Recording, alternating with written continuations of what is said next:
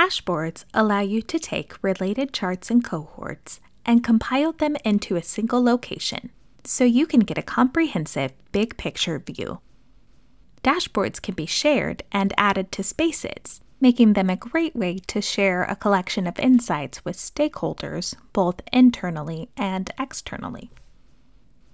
Here is an example of a dashboard for Amplitude, a fictional e-commerce platform.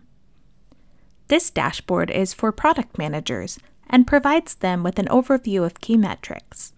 These charts all exist individually within Amplitude, but having them in this dashboard makes it easy for PMs to regularly check up on customer conversion rates and uncover insights that might drive product decisions.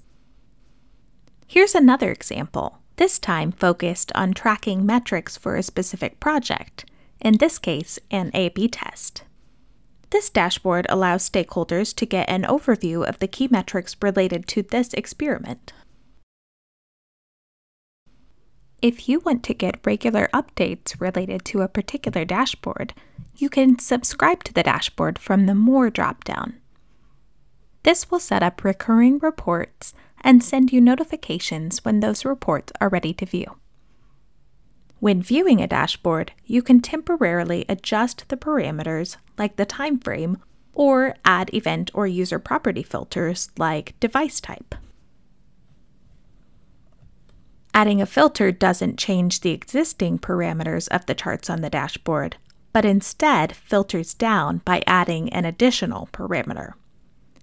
If you want to change an existing parameter, you'll need to add a replacement here.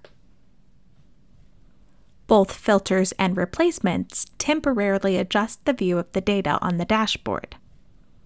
If you want to overwrite the original parameters, you will click Save Parameters. This pins the changes to your dashboard as the default parameters.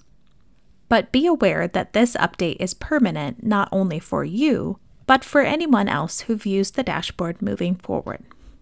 Another important thing to note is that you are changing the parameters of the dashboard, not the charts themselves. While viewing charts on a dashboard or accessing them through the dashboard, those changes will be reflected. However, if you go into the original chart, say by searching for it by name, the chart's original parameters will not be changed. Now that we've talked about viewing a dashboard, let's talk about creating a dashboard. To create a dashboard, click Create New and select Report Dashboard. This takes you to the Dashboard Builder, where you can click here to add a chart or cohort. You can also add text like headers or descriptions about the charts on the dashboard. For this dashboard, I'm going to select this chart and this chart.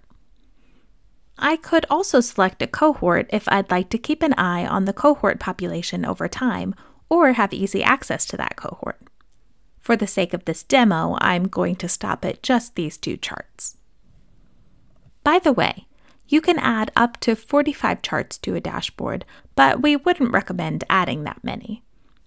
Generally, when building your dashboards, keep in mind what you're trying to accomplish.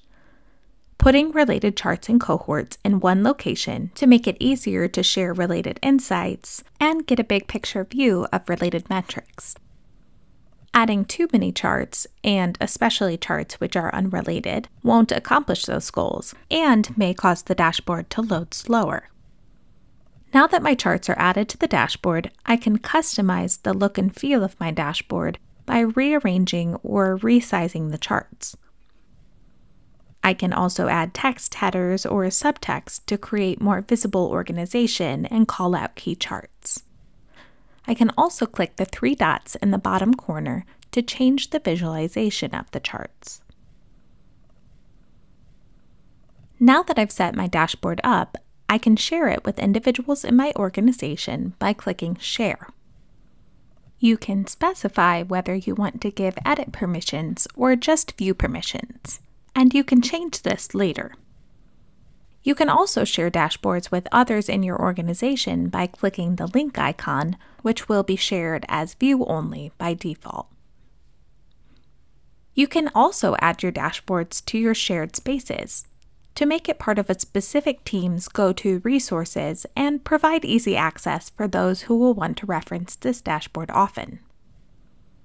When you add a dashboard to a space, the space permissions will apply, allowing others in that space to view or edit the dashboard accordingly.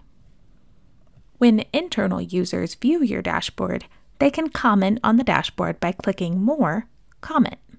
This allows your team to have a discussion right alongside the charts.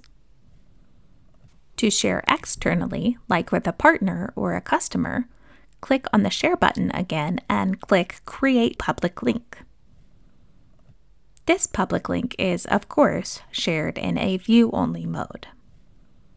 If you've created a particularly useful dashboard, which you think could be utilized again in the future, like in the case of the A/B test dashboard we looked at earlier, you can templatize it by clicking More, Tag as Template. For more information on dashboard templates, see the Dashboard Templates video in Amplitude Academy.